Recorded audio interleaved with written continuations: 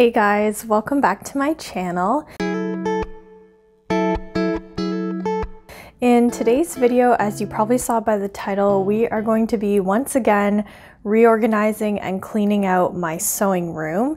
It's pitch black outside. The lighting in this video is probably terrible, but as it's kind of like a casual video, I hope that's okay with you guys.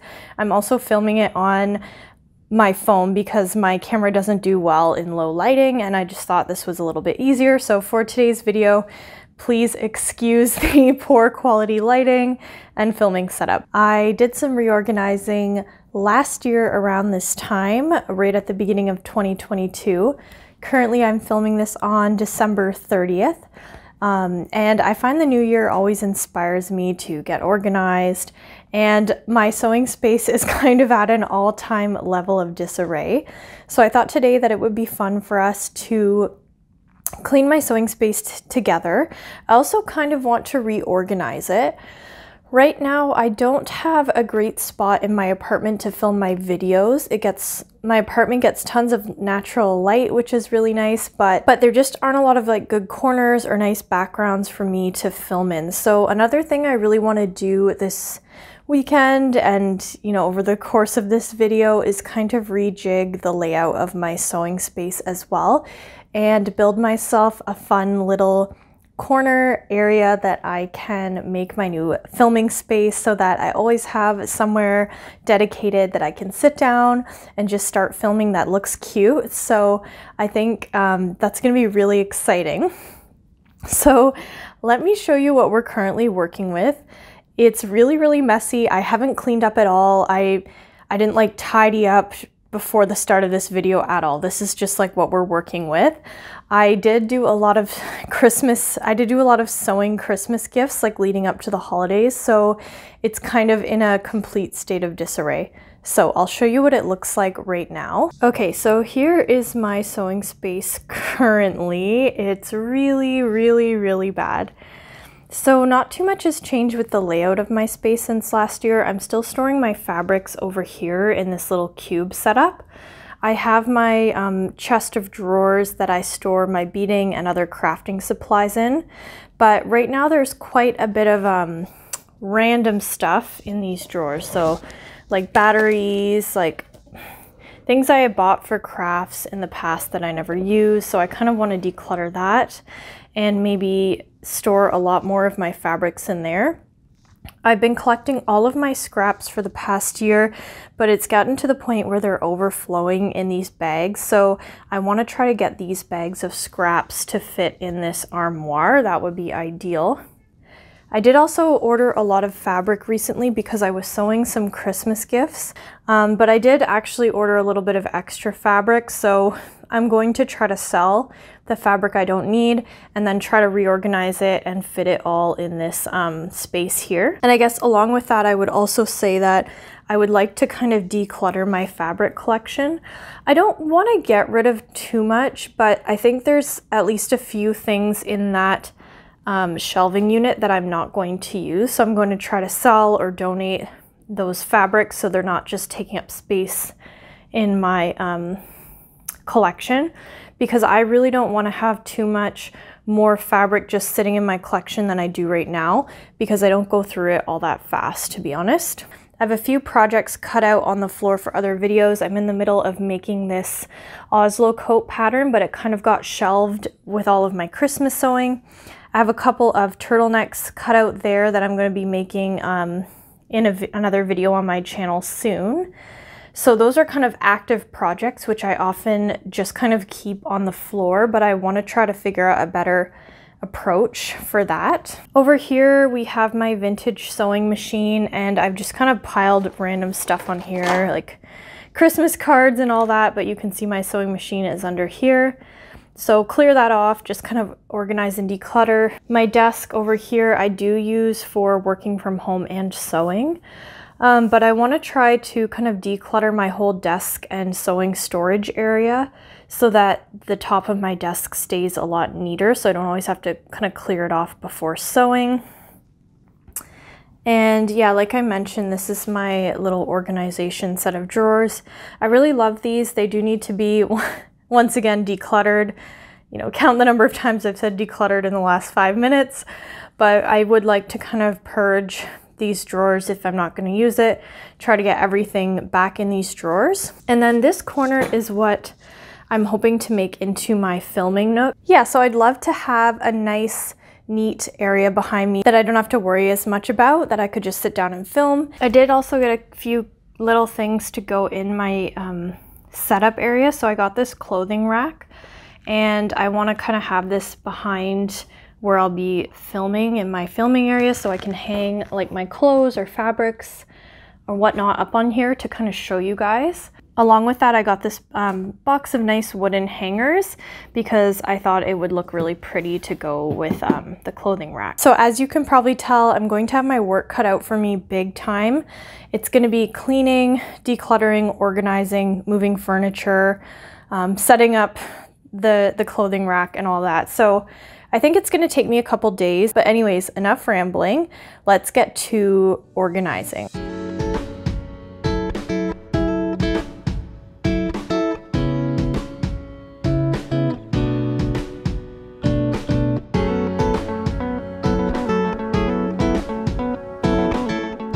Okay, so what I'm gonna do right now, I've kind of just cleared off the floor quickly, got some of the major problems out of the way. Now I want to sit down and declutter my bead collection. So if you don't know already, I did used to do a lot of beading. There was a point where I made and sold my jewelry and tried to kind of launch a little jewelry business. So at that time I did buy a lot of beads in bulk, and I kept a lot of them because I do still love beading. But I was recently doing some beading with friends, and I just kind of noticed there's a lot of stuff in here I know I'm never going to use. So I'm going to go through this all now, take out some stuff to donate, and keep what I want.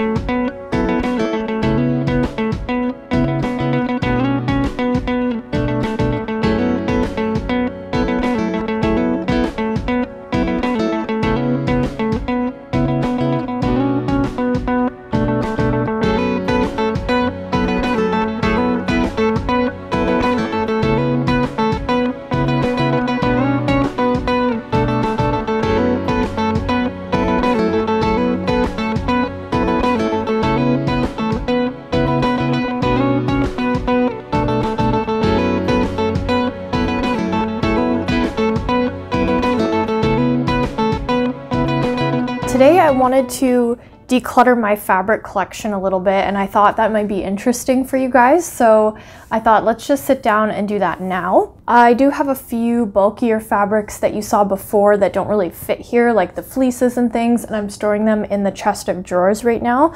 But for the most part, they all live here. And then I also store scraps in a separate bin, which we're also going to go through as well. Okay, to start us off, I have some scraps here on the floor. I have some scraps of boiled wool that I'm using to make my boiled wool coat. I would like to keep these, but at the same time, I'm just not sure what I would make with such a small scrap of boiled wool. If you have any suggestions for projects that I could make using the scraps of the boiled wool, please let me know in the comments below. But these are gonna kind of go in my maybe pile because I'd like to keep them, but I just don't know what I'd do with them. These, I had tie-dyed some cotton. This one's a jersey, and then this one is kind of like a stiff cotton. I had tie-dyed it for a gift I was making. I don't think I'm going to wear these, to be honest. I think I'm going to pass this tie-dyed kind of canvas along. Next up, I have these scraps of this bamboo jersey from Blackbird Fabrics, and I was using this to make my 2 turtlenecks that I'm going to have a video on my channel about, and there's still a lot of these left, and so I'll definitely make these into like tank tops or t-shirts depending how much fabric I have left. So this is a keep for sure. I have some scraps of this polyester fabric. It's like a polyester satin. I got it from Fabricland, and I'm using it to make a bias cut skirt. Although I will say it's a bit slow moving at the moment because I'm finding that working on the bias is such a headache. But that's an aside. I think I'm going to save the scraps of these to make some Christmas gift bags. I know we're past the holidays now, but I think the scraps of this would make a great reusable Christmas gift bag because I know my family and I think a lot of people are trying to move away from using like paper and bows and things like that you have to throw out and rebuy every year. So just to be more environmentally friendly, I think this would make a gorgeous gift bag. So I'm going to save all the big scraps of this one. So bringing you closer here, and spoiler alert, I don't think I'm actually going to declutter a ton from this section. I think it's more likely that I'm going to declutter from other sections like my scrap bin, but just to make sure I'm being thorough. Starting up here, I have some power net, or power mesh, I think it's called, that you can use in activewear. So I got this in 3 colors, and my idea was to make some fun kind of color blocked activewear out of this. I'd still like to do that, so I'm going to keep this. This is a nice brown and pink double knit from Mood Fabric, so I'm going to keep that one. This is the fabric, it's a silk viscose blend. It's like a silky lightweight fabric that I'm going to keep. I just got that in Italy. This is an Ankara wax print fabric that I bought for a video that I'm hoping to film this spring. This is fabric from a dress that I thrifted a long time ago. It's like a rayon. It's like a nice rayon color. And it's got great drape. I think it's a dress from the 80s or 90s. So it's a beautiful fabric, and I'd love to transform this into a dress that kind of has like a sweetheart neckline and either bustier cups or something similar to that. So hopefully this will be like a spring summer project for me this year. So I'll keep that too. This fabric is from Mood Fabrics. It's a lightweight batiste fabric, and I had bought it to make a jumpsuit for work. But to be honest, I just don't really love it anymore. So I think I'm going to try to sell this one or pass it along. I had also bought just this plain black lining fabric of the same weight. So I'll probably hold on to this unless I sell it to someone who would like to buy the lining fabric to go with it. Then I could just sell it to them altogether so they'd have what they need.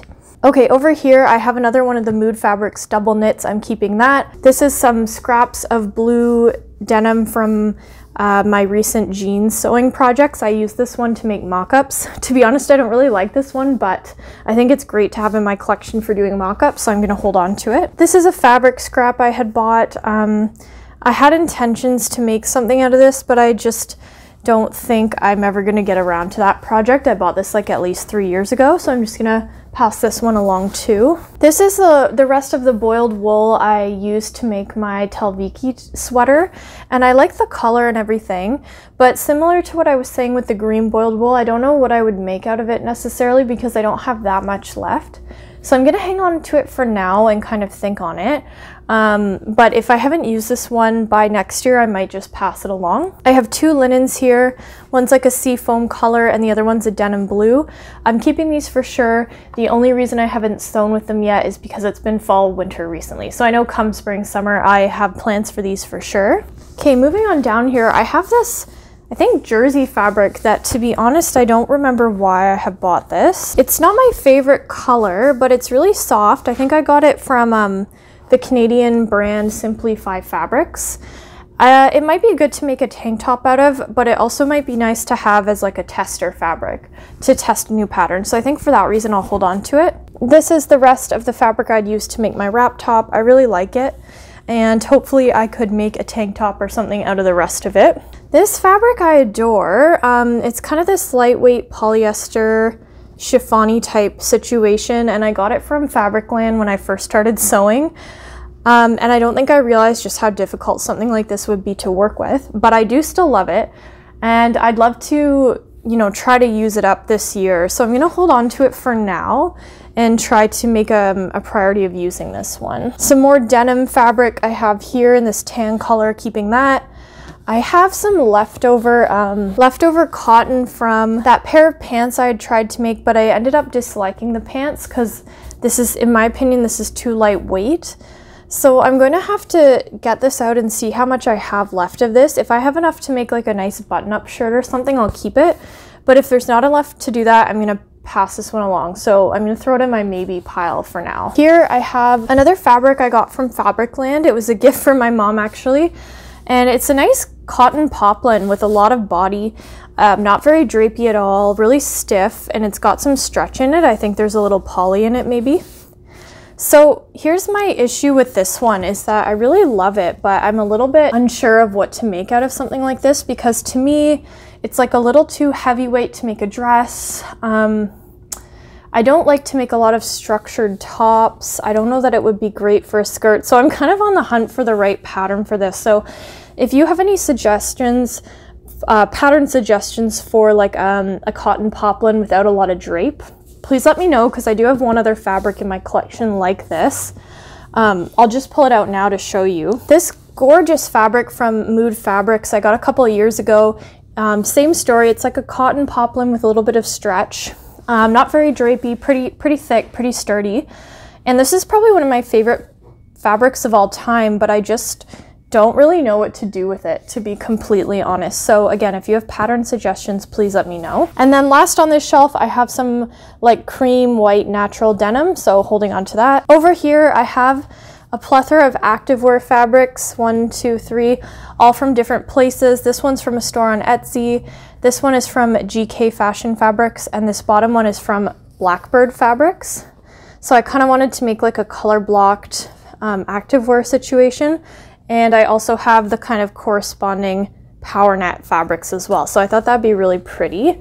So holding on to that, this one might be a good one for me to declutter. So I really like this fabric, and if you saw the dress, if you saw me making that McCall's dress on my channel, I made it into like a really fun wrap dress, but I just don't wear that dress a lot. It's kind of a bold statement with the ruffles, but it is a poly fabric and I don't think it's that comfortable, so I might pass it along, we'll see. I have some linen scraps. I'm gonna hold on to these. So I have a couple pink colors and then I have an orange. I'm gonna hold on to these for making like a color blocked linen shirt. I have some leftover of this block printed fabric. I'm gonna hang on to this too.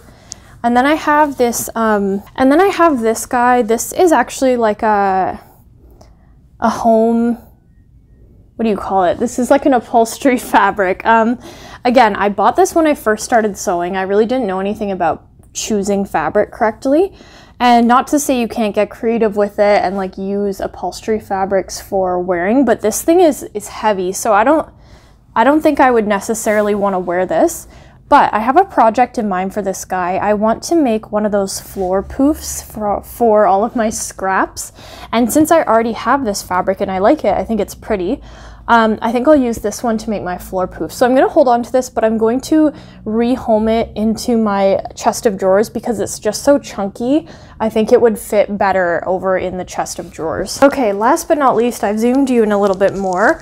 I have some white linen. Actually, this is a linen cotton blend, and I'm super excited to sew with this in spring summer. It's going to be really nice. I'm planning on making it into like a puff sleeve top and incorporating some white lace details. So really excited for that project. So this can stay. I have some blue activewear fabric here. This one's from GK Fashion Fabrics. This can stay as well. This is some really nice fabric I had bought from, I believe this one is from Core Fabric Store. I'd ordered it in the summer, last summer, because I wanted to try to make a two-piece set with it before my trip to Italy, but I ran out of time. But I'd love to make that two-piece set this spring and summer. So going to hold on to that. It's a really, really pretty fabric, really lightweight. Some more linen scraps. Again, holding on to this. This guy I had ordered to make pajamas as a gift for someone, and they turned out really nice. I'd kept the rest because I thought I might use it, but I just don't think I will. So I think I'm going to pass this fabric along as well. I have this scrap from of block printed cotton from a dress I made last year. Again, I'm going to keep this because I think I can maybe mix and match this with some of my linen scraps to make something really fun for the summer. So keeping that. This is a scrap from a tablecloth I made as a gift, but it's 100% linen and it's really fun. So holding on to this one to see if I can use it when I make some scrap busting projects. This stripe fabric is the same as the one I showed you before, only it has no anchors on it, so I'm going to keep that. This is a really pretty block printed cotton that I'm going to make a dress out of, so I'm going to keep this one as well. I had thrifted this tablecloth from Value Village, so it feels like it's soft. It kind of feels like a nice cotton tablecloth, and I really like it. So I'm going to hold on to this to try to make something out of it. I'm picturing this being like a fun summer picnic style dress. So, okay, and then in the last area over here, we've already talked about this guy at the top, the Mood Fabrics one I'm keeping. This is some leftover lining fabric from my coat. I don't know what I'm going to use this for, to be honest, but I'll hold on to it at least until I'm done making my coat in case something goes wrong. This is a nice jersey fabric, and I got it from Simplify Fabric, so I'm going to make this into a tank top for the summer this year. I have a couple of activewear knits from Blackbird here. You guys have seen these before on my channel, holding on to that. Spoiler alert, I'm going to hold on to all of these ones in the last section here. So this is a viscose crepe from Blackbird in the color Lagoon. Keeping this, not exactly sure what it's going to become. Maybe a skirt. This is a viscose from Atelier Brunette. I'd love to make this into a pretty skirt and top this year, or maybe like some flowy pants like the Seguro set. I don't know if you guys have seen that pattern. I'll link it up on the screen so you know what I'm talking about, but that'd really be beautiful for this. I've had this for a while and I'm just so in love with it. I'm a little afraid to cut into it, but I'm also struggle with it because I think it's pretty feminine looking, and so I think if I paired it with a really feminine dress cut, it would end up being like too feminine for my style. So it's just a matter of finding the right pattern for this. And last but not least, some more denim, holding on to this as well for sure. It's a nice sturdy bold denim. Okay, here's the aftermath of the decluttering. These are the fabrics I'm going to sell or donate, pass along. Hi guys, it's again the next day and hopefully the last day of this little project. Huge update today. I started rearranging the furniture, so I've cleared off my desk completely. And I moved the chest of drawers, which were here, to another place in my apartment. And the plan is that my black desk is going to go here, and that will be my new like workstation for when I work from home. And I did order a little desk from Ikea to go here, which will be my kind of sewing desk. So the next step will be to move this black desk over here. I'm really excited, and I think it's gonna work out well to have everything moved. It sounds so echoey in here now with all this stuff moved around, but because I ordered a desk from Ikea, it's going to be another week or two before I can get this vlog out to you, which is too bad because I kind of wanted to get it out to you right at the beginning of the new year, but I hope you understand why it took a little bit longer. So I'm going to get everything kind of set up how I want it, and then in 1 or 2 weeks when my desk arrives, I'll put it together and finish off the sewing nook, and I'll show you that.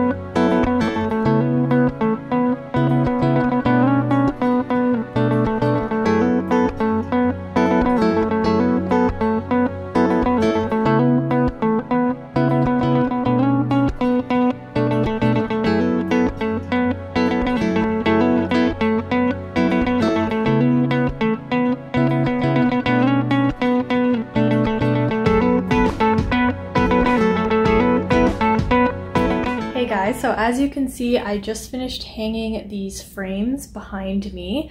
I got these frames a long time ago from the thrift store. They came in a set of 5. So I have 3 up on this wall in my sewing room, and the other 2 are actually in my bathroom. They've been there for a while and I love them. They're so cute. And to go in the frames, I ordered some prints. I was looking online at the covers of vintage sewing magazines. McCall's, Butterick, and a lot of the other big sewing companies used to come out with sewing magazines every season to advertise their patterns as well as current fashion trends. And so I thought it really would be fun to have those on my wall. So I got a few photos off the internet, I digitally enhanced them, and I just got them printed. So I'm going to go pick them up and put them in the frame, which will be really exciting.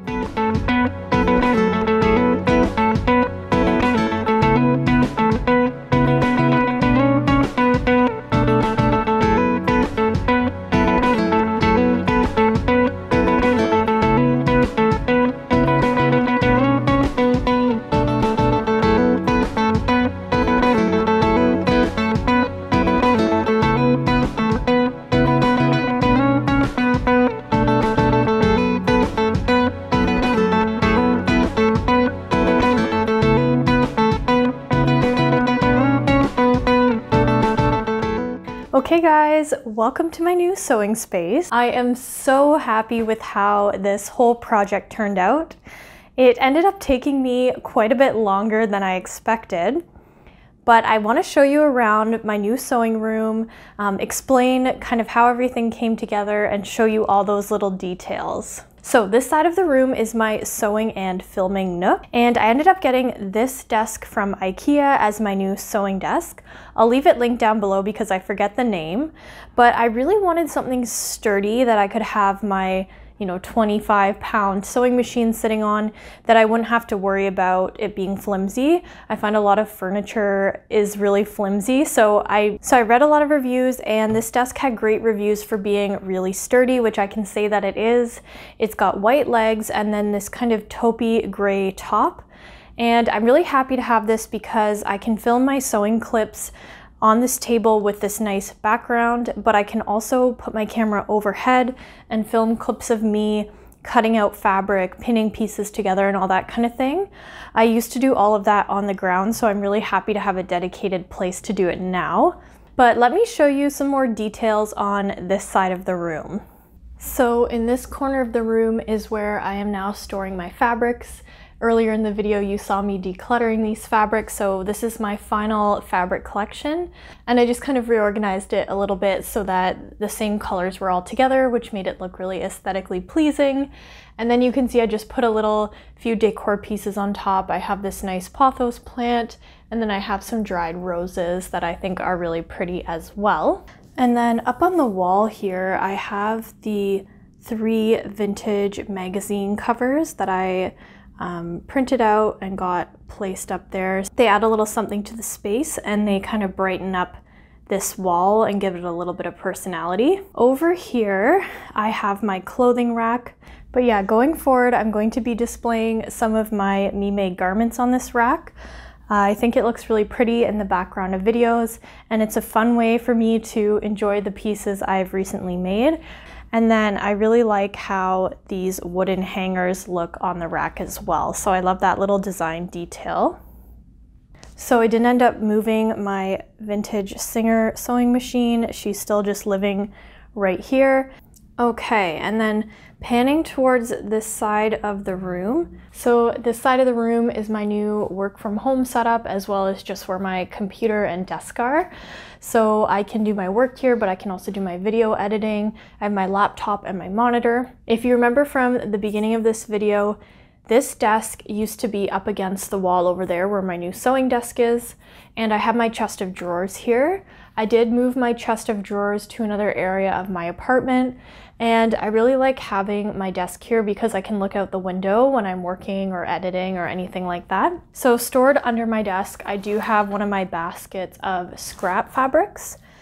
It'd be nice if I could find a better place for this, but it tucks under the desk pretty nicely. You can't really even see it, and I don't notice it. So for now, it's just going to live underneath the desk. So this used to be on the other side of the room. This is my rolling craft cart where I store almost all of my sewing supplies. So my scissors, rulers, patterns are in here, elastic, all that kind of stuff. My little white set of 6 cubes storing my fabric was against this wall. I just swapped them because I thought that having the fabrics in the back of my videos on the filming side would be a little bit more aesthetically pleasing than having this set of drawers. Okay guys, so this is my new sewing space. I really hope you enjoyed the process of seeing how this all came together for me. This project ended up taking me like 2 or 3 weeks. I had wanted to get it done over my time off near New Year's. I had a few days off and I thought I could get it done in a weekend. But because I ended up moving big pieces of furniture like that chest of drawers, my desk, and then having to order and build this Ikea desk, it ended up taking longer than I thought. But as you saw, I'm so pleased because I decluttered a lot from my craft collection. I decluttered a lot of beads, a lot of fabrics, just a lot of things that weren't getting used. So I feel like not only did I kind of do a surface level cosmetic upgrade on this room, I actually did a really deep clean of it as well. So I just feel so organized and I feel like I know what I have. A few last finishing touches for the room will be to put up a little bit more art. Like I want to put up a painting on the side of my room that has my work desk and my computer because it's just looking a little bit bare right now. I also want to get a cord organizer to organize the cords under both of my desks, so that will be something else that I do. But beyond that, I'm honestly thrilled with this space. I've already sewn here a couple times, and it's so nice to have a dedicated sewing table. It's something I've dreamed about for a long time.